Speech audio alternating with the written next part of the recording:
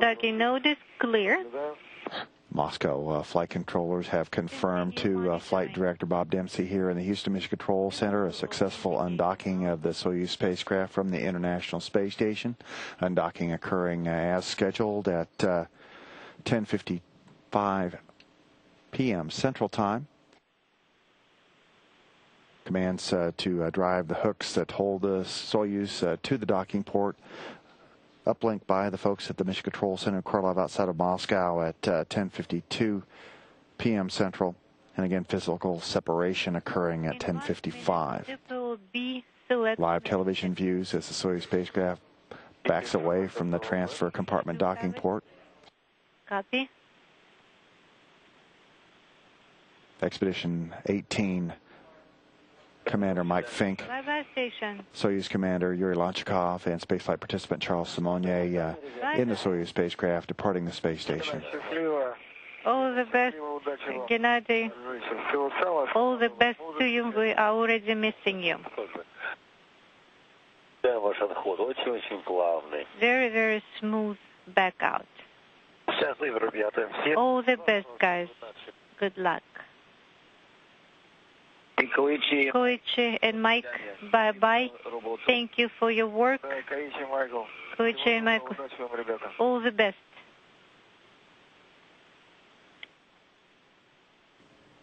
Space station will begin maneuvering back into the normal orientation or attitude relative to the Earth and its travel around the planet below, using Russian thrusters to perform that maneuver.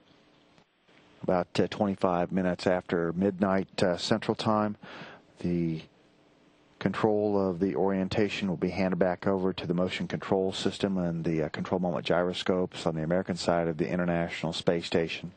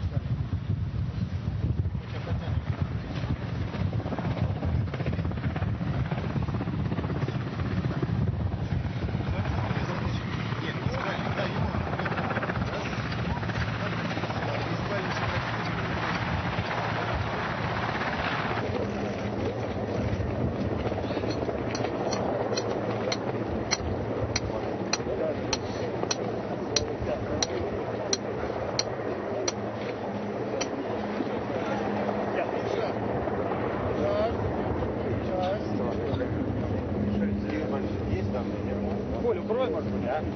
Oh, укрой.